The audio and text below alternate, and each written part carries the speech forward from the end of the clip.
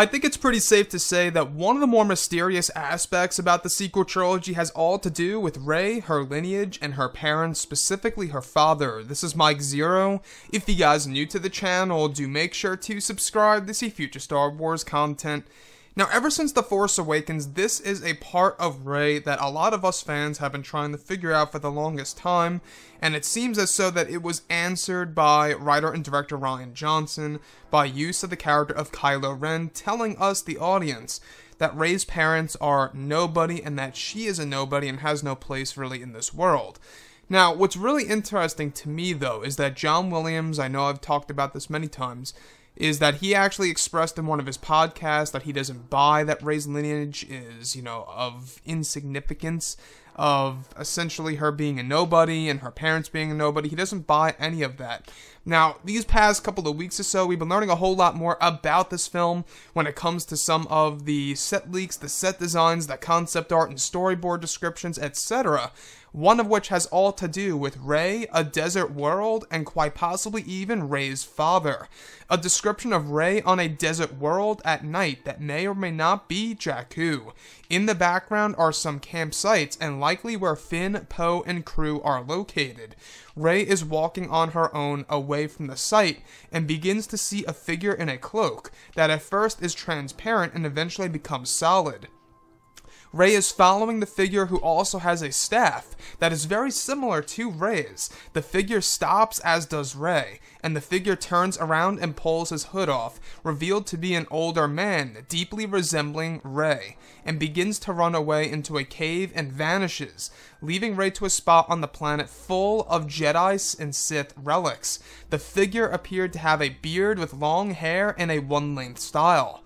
So I really want to go over some of these pointers here. Now, there are a couple of points that line directly up with some of the leaked images that we actually went over a couple of weeks ago. I don't know if you guys remember. It was a very interesting piece for sure. It was over in Wadi Rum, and there was a whole lot of leaked photographs showing us a campsite, a major campsite that will be used in the movie for our characters. I believe that that lines directly up with this. And with all the rumors saying that they were shooting night scenes over there in Wadi Rum, we never got actual leaked photographs. But what's really interesting to me is that this seems like the planet Jakku. I mean, if it really is going to be Rey's father, the fact that this figure resembles her greatly, he has a beard, long hair, he's running away from her, and kind of just vanishing into this cave, kind of leading Rey to a location full of Jedi and Sith relics.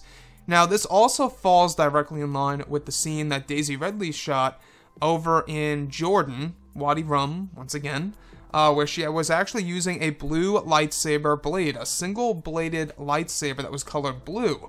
Now, could it be that this is where she finds her own lightsaber on the planet Jakku itself, or whatever desert world this is, right? It could really be any planet. But I think it's pretty safe to say that this most likely is going to be Jakku if they're really going to keep in tune with George Lucas's outlook on Star Wars, how it's like poetry, it rhymes, mirroring the original trilogy, how, Tatooine was in the first, Tatooine was in the third. Same thing goes as follows with this. Jakku's in the first movie, Jakku's in the last movie, so I could totally see that.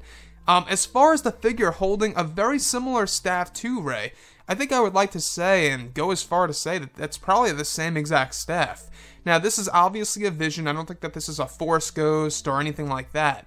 I think that this is just a vision within Rey's mind or her head that's leading her, calling her to someplace, where this is actually going to give her her new lightsaber that will make her defend herself, and will also bring her onto the path of becoming a Jedi. Now, with that being said, alright, Rey's father, we've been hearing about him very lightly before these past couple of months or so, and, if you look at Kylo Ren, sure, he told Rey, they're nobody, they sold you off for drinking money, and Rey even agrees, she does say that they were nobody, but that's not to say that he wasn't lying. There's always a chance that he could be lying. I mean, after all, he lied to General Hux that Rey killed Supreme Leader Snoke. I think that that would be an interesting piece for Star Wars Episode 9 for sure, is if, let's say, for example, Kylo Ren is trying to keep that a secret, where he's trying to, like, not let anybody know that he was the one who killed Snoke. Maybe somebody finds out, and that's how people start turning on him.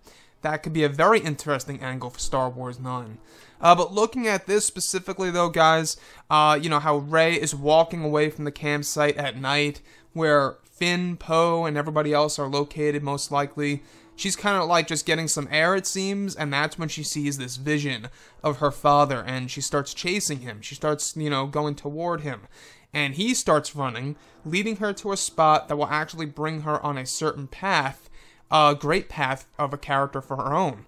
And, you know, guys, I gotta say, I mean, when it comes to JJ, it seems like when you look at The Force Awakens, you can really see all these things that he was trying to create for Rey that wasn't necessarily expanded in The Last Jedi at all. So he's going to be doing that in Episode 9, and he's going to be giving her this important lineage, and I'm just very curious and fascinated about what he's going to do in this film. Anyways, guys, drop a comment below. Let me know what you think about all of this in the comments. And if you guys did enjoy the content for today, do make sure to drop a thumbs up on this video to support the channel. I thank you all so very much for the kind support, and I'll catch you guys next time.